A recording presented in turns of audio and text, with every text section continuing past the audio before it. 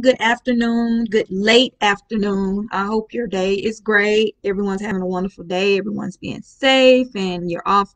Well, I ain't gonna say off to a great start because it's not early anymore. It's pretty late, not even midday anymore. But I just hope that you all are having a great day and enjoying your time with your family, friends, whomever. You're having a good day at work, at school, at home, whatever.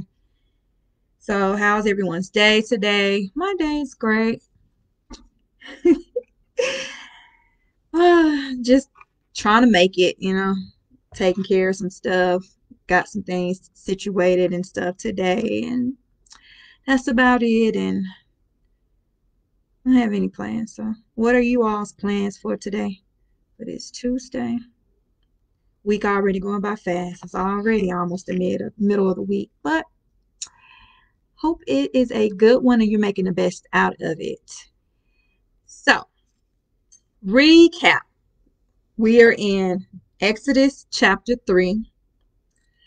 Yesterday we were in Exodus chapter 2, the birth of Moses, where he was born. And remember, Pharaoh gave the order for all the baby boys to be thrown into the Nile. And so here it is, chapter 2 that we read yesterday. Moses was born, and his mother hid him for however long she could until she couldn't anymore. So she made him a basket. She put him in a basket and she put him along the Nile. And of course, Pharaoh's daughter happened to found him, and she took him in. And of course, when he grew older, he became her son. So remember Moses, he ended up killing an Egyptian because he saw an Egyptian beating on a Hebrew, one of the Israelites. He saw one of the Egyptians beating on one of the Hebrews, and of course he didn't like it. So he ended up killing this Egyptian. And after he killed him, he tried to cover it up. He hid him in some sand and went on about his business. And so, of course, another day came about, and Moses happened to see two Hebrews fighting. And so, upon him seeing them fighting, he was like, why are y'all fighting each other? It's already enough that the Egyptians are putting harsh labor on you all and treating you terrible like this, and yet y'all are fighting amongst each other.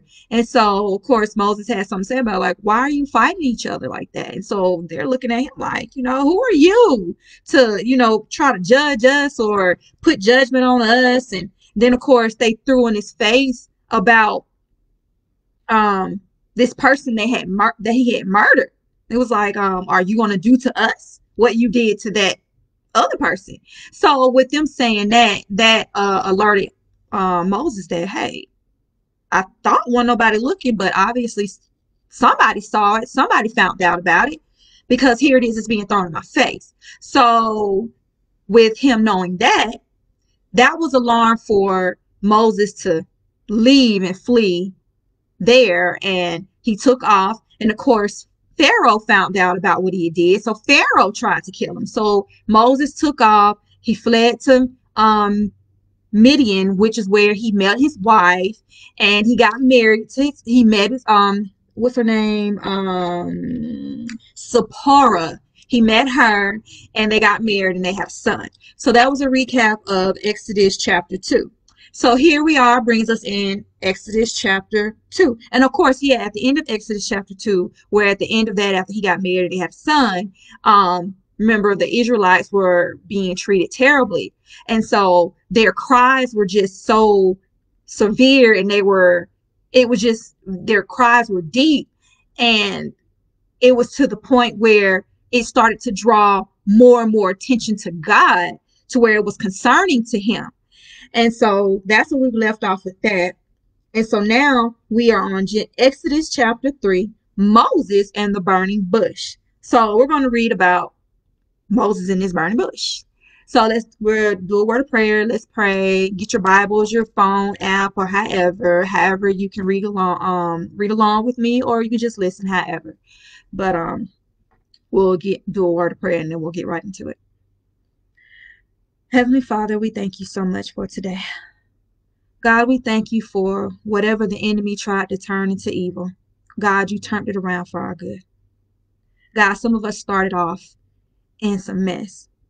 Some of us started off in a good, um, a wonderful day, and it turned into some mess, God.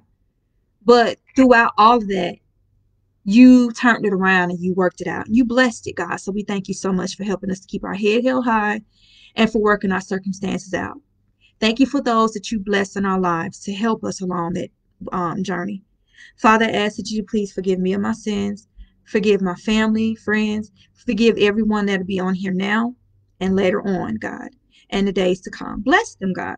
Give them wisdom and understanding in your hearing of your word, Father, the reading of your word, Father.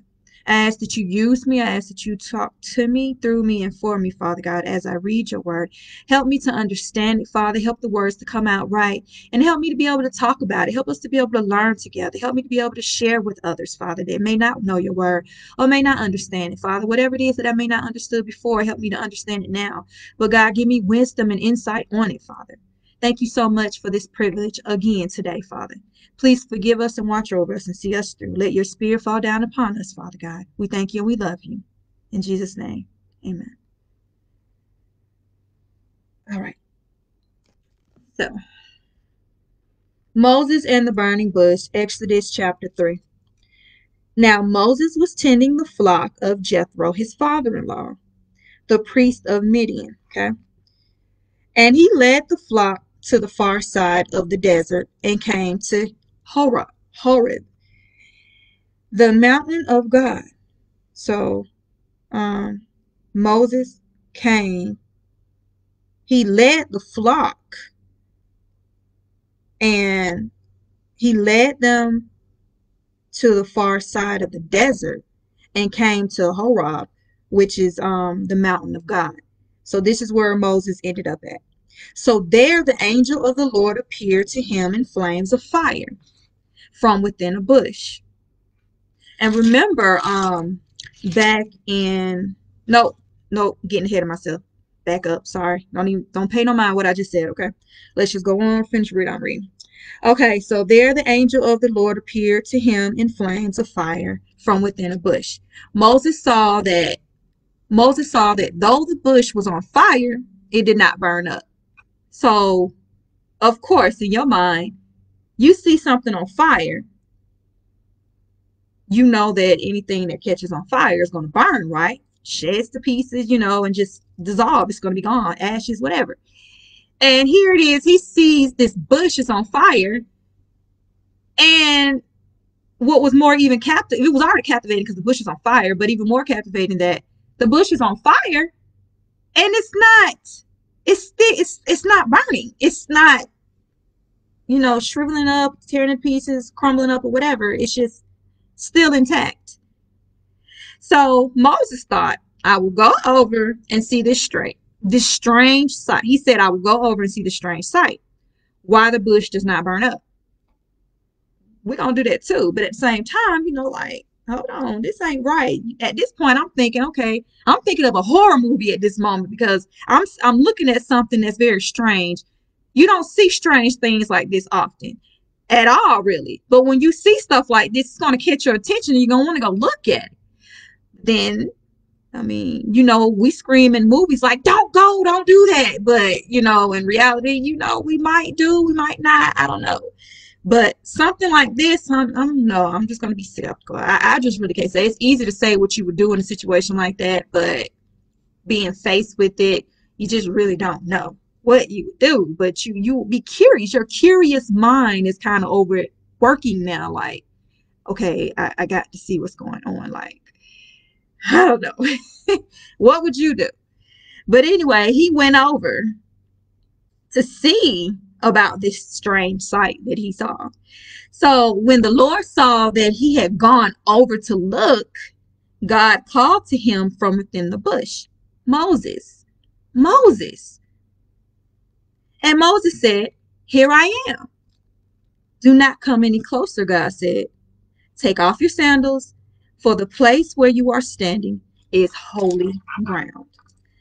So he told him to take off his sandals because where he was standing at was holy. It was a holy ground. It was a holy place where he was standing. Then he said, I am the God of your father, the God of Abraham, the God of Isaac, and the God of Jacob. At this, Moses hid his face because he was afraid to look at God. Would you be afraid to look at God upon God coming to you and speaking to you and he saying what he said to Moses? What would you do at this point when God said what he said? Again, easier said than done. I do this, I do that. But really, would you really do it? Because again, you're basing it off what you think based off how you feel at this moment. But something like this happening, how you're feeling now is not going to be the same feeling if you're seeing this and hearing this at that moment. But this is what Moses did. He covered his face. He was afraid to look at God. The Lord said, I have indeed seen the misery of my people in Egypt. I have heard them crying out because of their slave drivers, and I am concerned about their suffering. So I have come down to rescue them from the hand of the Egyptians and to bring them up and to bring them up. I'm sorry, I lost my place. Okay, so I have come down to rescue them from the hand of the Egyptians and to bring them up out of that land into a good and spacious land, and land flowing with milk and honey, the home of the Canaanites, Hittites, Amorites, Perizzites, Hivites, and Jebusites. And now the cry of the Israelites has reached me, and I have seen the way the Egyptians are oppressing them. Because the Egyptians were really oppressing them with all this forced and harsh labor on them. So now go. I am sending you to Pharaoh to bring my people, the Israelites, out of Egypt. So God is using Moses to go back to Egypt, the place that he had already left, he fled from, to go save these people because their outcry has been heard.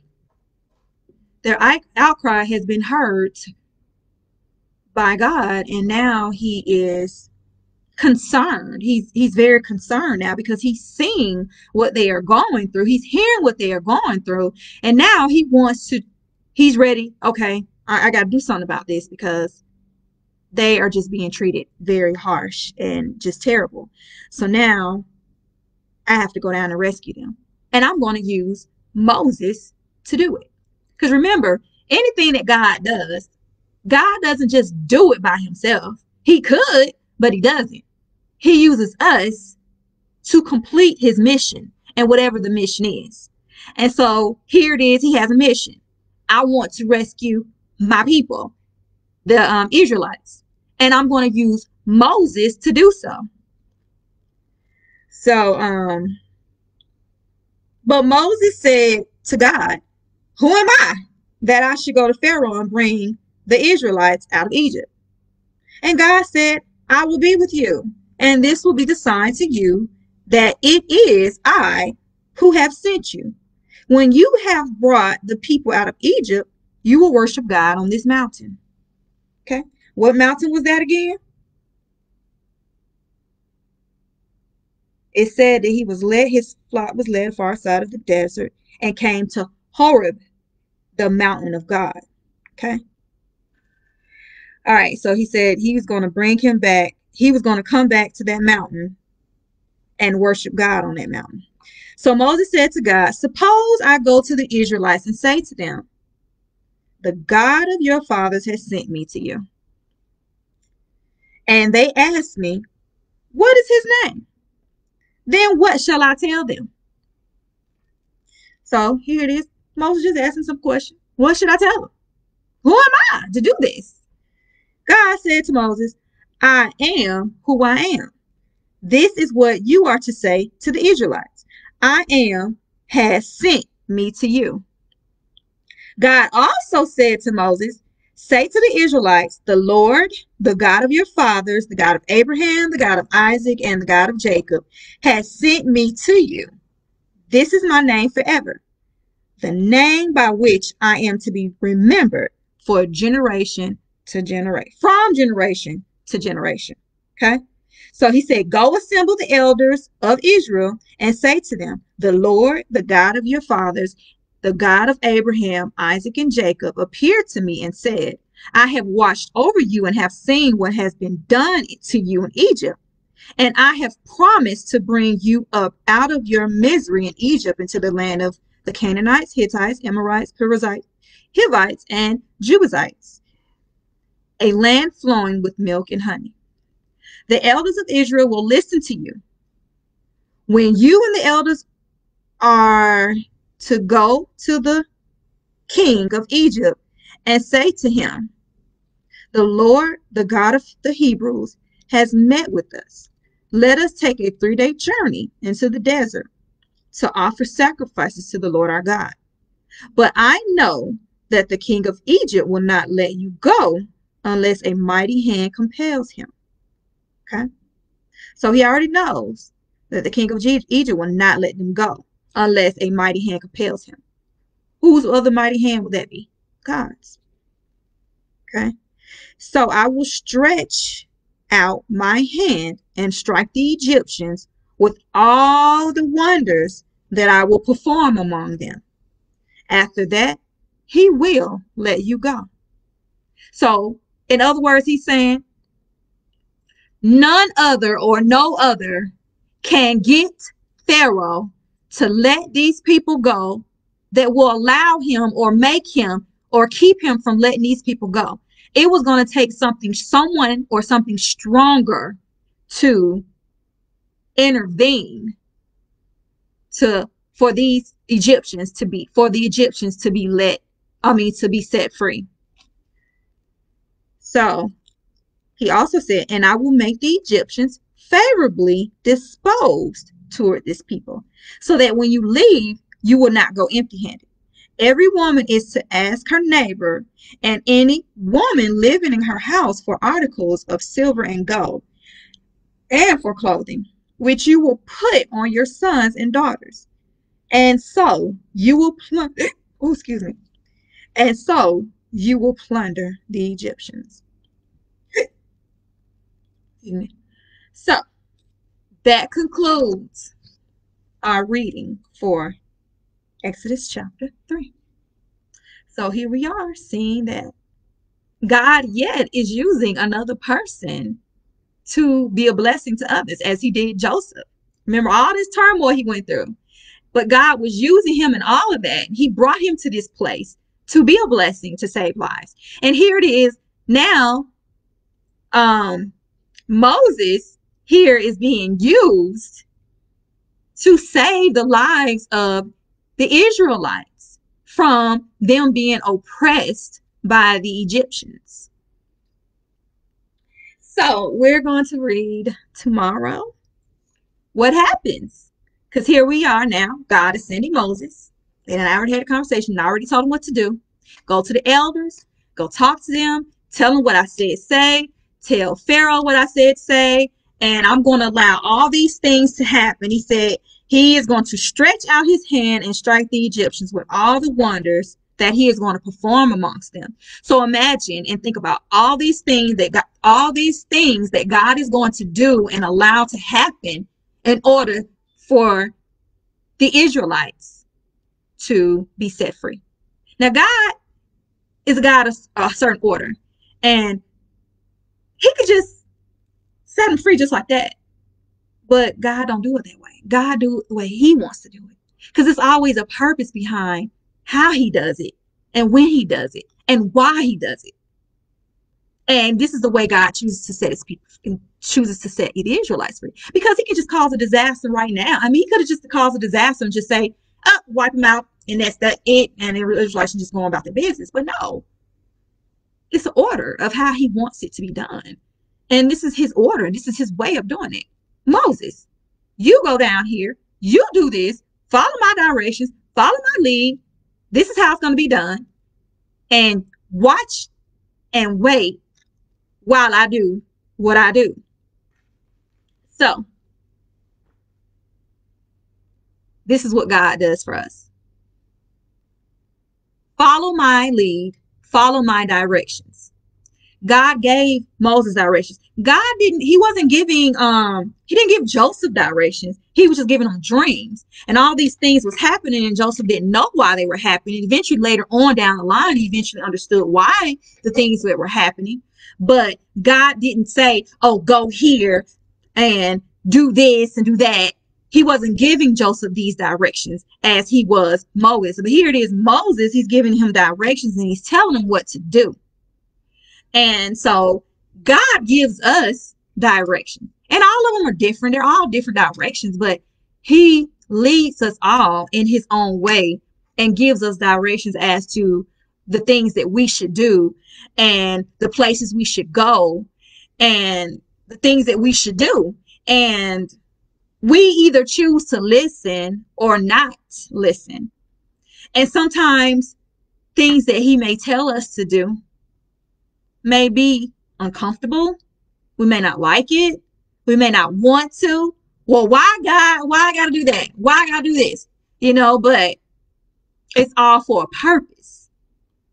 And as we continue to read the story of Moses, we start to see, it'll start to unveil why that purpose was, as we seen with Joseph. Yeah, Joseph, oh my goodness. Why am I going through this? Why? I'm going through all of this and may not even know why and don't even understand it. But as time goes by, it starts to unveil itself and you start to see the blessings behind it as to why I'm going through this, why God is allowing me to go through this. And so we will see why Moses and what the outcome is going to be and all the different things that Moses is going to have to do and the things that God is going to lead him to do and the things that God is going to do as well. We're going to start to see all of that unveil. So in your own life, see how God is going to shape you and shift you into doing some things that he has ordered you to do. Because sometimes God is always talking to us, but a lot of times we're not listening. We're not paying attention. And sometimes we are listening and paying attention, but we don't want to do that. We're not ready. And when God is calling you to do something and he's telling you to do it, it ain't a matter if you're ready. It's you're not ready because you don't want to do it. It's not that God didn't give you what you needed, because if he's telling you to do it, he's already prepared the way for you. But it's just it's self. It's not God, it's self. I don't want to do it. I don't want to do it right now. I'm not ready. But you are ready. You just don't want to do it. So be mindful when God is calling you to do something. God is tugging on you. This is what you need to do. This is where you need to go. You got to do it. Because not doing it comes with consequences, and you may not realize or understand the consequences that may come about not doing it, but they're not good consequences. But anytime God is calling you to do something, he's calling you for a great purpose to do it. And you don't want to not do it because you don't know the blessing that's coming behind not following him and doing as he said do. So if he's telling you to go to some place and you know it's uncomfortable, you don't want to, but you know in your heart, oh Lord, I know you want me to do this, but I don't want to do it. I don't feel right. You might even come up with all the excuses as to what, not why, not me. You can't be calling me to do this. Who am I? I'm this and I'm that, But God can use any person in any situation and in any circumstance. You can be poor, you can be rich. I don't care what your situation is, because God can use you in all those situations. And I don't literally mean I don't care about your situation. I care about your situation. What I'm saying is it doesn't matter your situation. He can use you in any situation. So you don't have to be at this high situation where you know everything about God's word, or you're that close to him and you just have such an awesome and great relationship with him. It doesn't have to be there to where he uses you. He can use you at your lowest and you don't really know him or know him like that. But he can use you at any point of your life. Just be ready to answer when he calls, because he's taking you on a great journey. And I ain't saying it's going to be easy, but as he told Moses, he was going to be with him throughout that whole journey. He said, his words were, um, let's see.